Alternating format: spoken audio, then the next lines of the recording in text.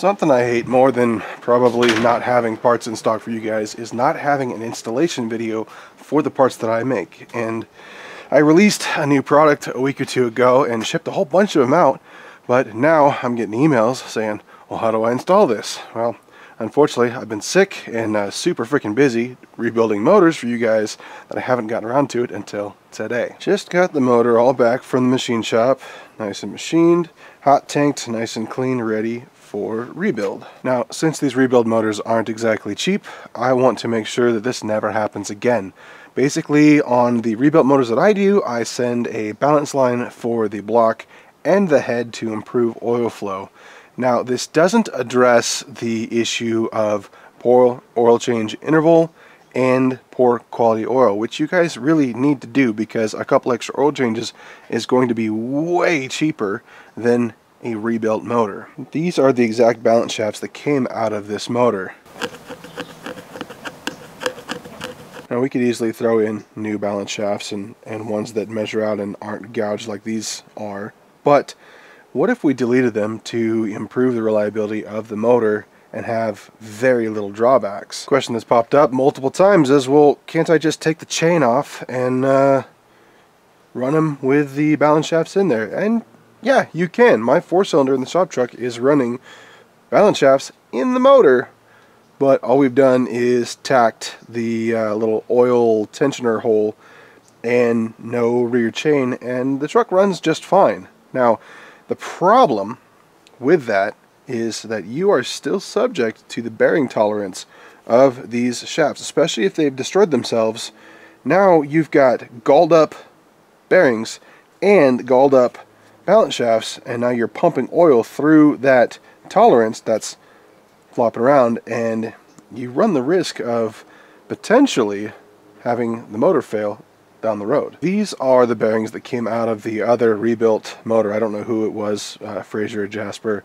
I don't know who rebuilt that motor, but these balance shaft bearings look pretty haggard, and I don't want to put the balance shafts through there in hopes that they're going to have a good oil tolerance and not leak and reduce the pressure in the system. The kit that I designed completely removes the bearings, completely removes the balance shafts, and only has a tiny drawback. The only drawback that I can think of for the balance shaft delete kit is a little bit of vibration below 1500, maybe 2000 RPM at most, and lower. So you're going to have a little bit more felt vibration in the cab. In a later video, we're going to test this 3.7. It's going to get rebuilt with the balance shaft delete kit, and we're going to compare that to Zach's extended cab, 4-wheel drive, white, 3.7 liter truck as an apples to apples comparison between balance shafts and deleted. So what's the trade-off? You have a little bit of vibration under 1500 RPM or so, and what's the benefit? What do you get from doing this? Well, between the two balance shafts and timing chain and everything, it's about 12 pounds of weight savings. Maybe that doesn't sound like much, but well, that's a plus. Beyond that, we have improved oil flow throughout the rest of the mains and the head, because now we're no longer oiling a whole bunch of chain and bearings and balance shafts, because the bushings in my delete kit completely block that off. So now we have improved oil flow throughout the rest of the motor. Perhaps the most obvious reason to do this modification is to increase reliability. By installing my delete kit and deleting the balance shafts, we no longer have these things flopping around at 12,000 RPM trying to kill your motor. So I think for an awful lot of reasons, this is the end-all be-all kit to improve reliability of your 4 and 5 cylinder motor. So I broke one of my rules, and that is that anything that I sell is a complete kit. Now, since this kit comes with a tool, I was going to have to increase the shipping cost to send you guys a couple foot stick of 1/2-inch all-thread threaded rod. I chose to send this kit with the bushings and the installation tool, but not the threaded rod. All you guys have to provide is a foot or two of threaded rod and a couple nuts. It's 1/2-inch, it's what it's designed for, and the tool that I designed will actually help you guys remove the bearings from the motor and install the bushings in the kit. So in an effort to save a bunch of money in shipping costs and whatnot, shipping you guys a couple feet worth of all thread, I figured you guys would either have it or it'd be a lot cheaper for you to just run down to your hardware store or wherever to get a couple feet of all thread. You'll need about a 2 foot long, you can go shorter, but I would say 2 foot long piece of all thread, and that way you can reach the bottom bearing to get it removed and the new bushings to be reinstalled. Since I rebuild a lot of these motors, I actually have the Kent Moore dealership service tool to remove these bearings, and I had to come up with a way that I can ship a tool in a small package to help you guys get these bearings out and put the new bushings in. I can't just rent out this thing and ship this all over the country, so I designed a tool that fits inside this trailer that I designed that you guys can build into a tool that removes the bearings and installs the bushings. On the passenger side, we have a bearing that sits right here, and we have a bearing that sits way down here. We're not going to remove one and then install one. We're going to remove these two on the passenger side first, and then we're going to start the installation process. So don't take the bearing out and then install the bushing, because we've got to remove both of these before doing any installation. Before we drive out the bearings, we need to make a mark for their depth, because we're going to put the bushings back where the bearings were, and a little piece of painter's tape and a Sharpie is all that you need. So whether you want to do it off of the transmission level or where the timing cover used to sit, doesn't super matter. Just put your piece of tape right about there, wrap it around a couple times, and then make a mark, whichever is best for you. I'm just going to go off of the transmission height here, and it doesn't need to be super perfect, but that's all we need. A little tiny mark, and that is the height for the upper bearing here. So now we can drive that one out. We made this tool really thick so that this would work. Maybe I'll lay the block down, make it easier on myself. Now it's moving.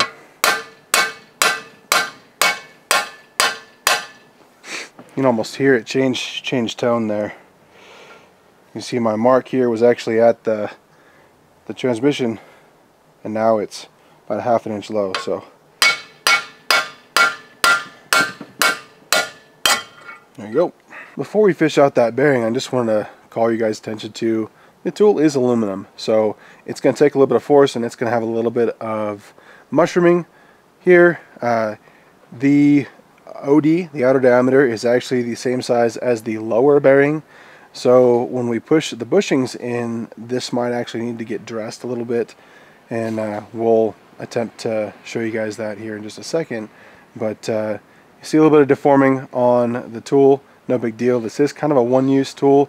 That's why we sent it with the kit, to make it as easy as possible for you guys to put this into your motor. While pulling these bearings out with, say, like a cam bearing puller might be better, we found that just by pushing them in and flopping them on its side and kind of smashing them with the all thread kind of turned around is pretty simple. And what that allows us to do is to, once they're kind of flattened a little bit, get them to come back out the back of the motor. So it's going to be a little bit difficult, but I want to tell you guys it's not impossible, because I've done this several times. This is the best way that I came up with. You just don't want to scratch the rest of this with the all thread. That's probably all it needed. Just keep smashing it till it comes out. Oops. And I hope you guys can see this on the camera.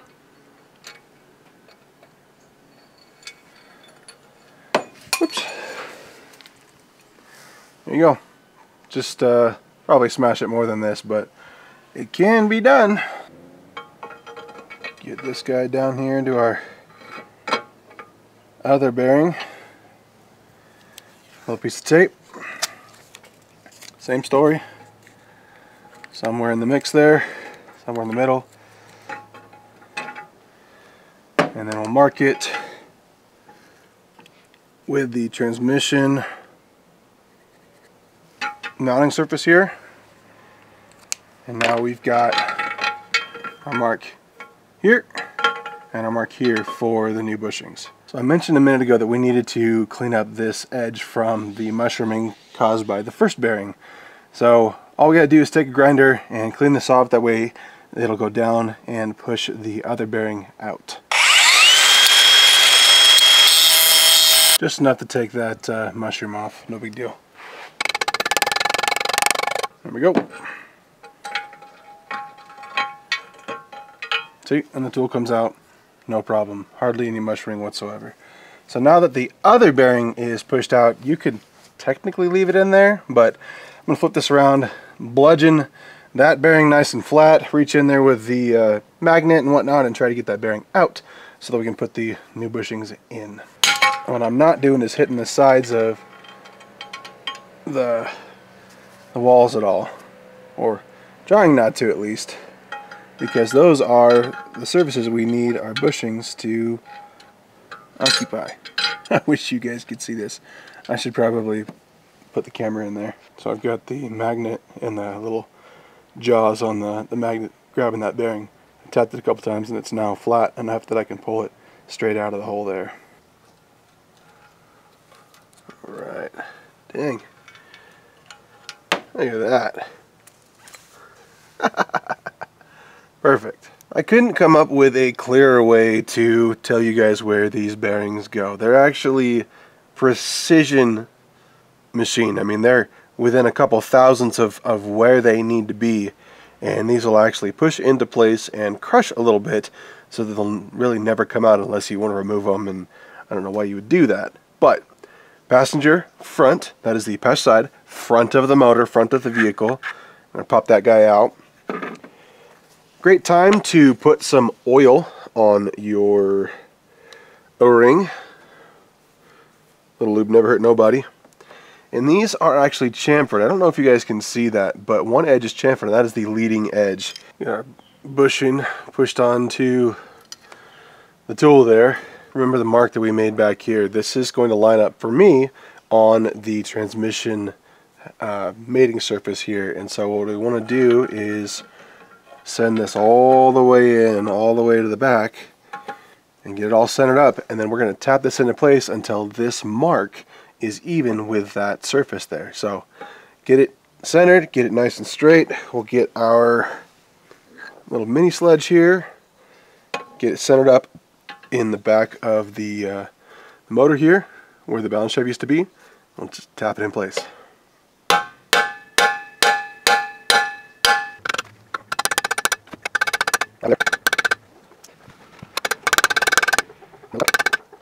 There we go.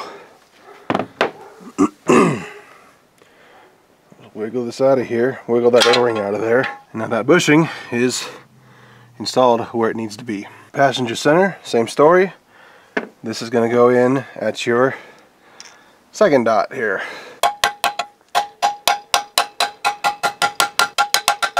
You can see those two bushings clear down inside there. Now that the hard part's over, we can pull out the passenger rear right here, and that's going to go on this last little area here, and the tool won't be needed for that because it's just ever so slightly too big, and you run the risk of pinching and bending this bushing, being that's a little bit thinner and whatnot. So what we're going to do is real gently use a brass drift and either my soft and hard-faced hammer, or continue on with the little mini sledge. But real gently, we're just going to push this in to this rear hole right here, and again with the chamfer, and go nice and slow, go nice and square to the bore, and just make sure this is cleaned up as you drive it in. We'll just gently move our way around here and make sure this thing goes in nice and square, and we don't bend it or mar the bushing up too badly. The reason I said to use a brass drift and hammer is that not a whole lot of people have a bearing driver set, bearing and race driver set. So if you had something like this, you could make it work. This number 2 here is great. If you did it kind of backwards instead of in the middle, because the last thing we want to do is flare that out, but you could definitely use this on the end of the tool here and hit it in. I think that The brass drift is a little more controllable and a little more, I don't want to call it accurate, but a little more dexterous and whatnot, so you don't want to damage much of anything. The bearing seal driver sets, you know, a good idea, but you know, this one here, number 3, would work really well for the driver one here, but like I said, it's not super necessary to have a specialty toolkit like this to install this balance shaft delete kit.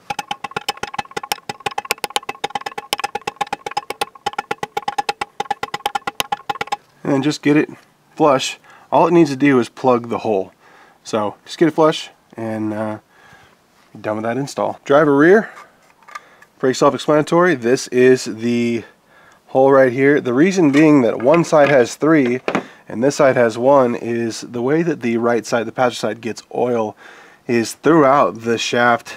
The bearings get oil to come around them, and that's why they have this little channel right here, so the oil can kind of flow around the outside and then into the center of the bearing to then lubricate the balance shaft. Well, the passenger side gets oil through the back of the motor here and through this little port, and then it actually feeds oil through the middle of the balance shaft and squirts out through the shaft itself onto the bearings. So on the passenger side, you saw me do the brass drift, and that'll work just fine on the driver's side here too, but I've got this bearing driver kit and I figured I'd show you guys how to do that. Just in the event that you had one of these, you can do that too. So center it up, tap it home. Almost there.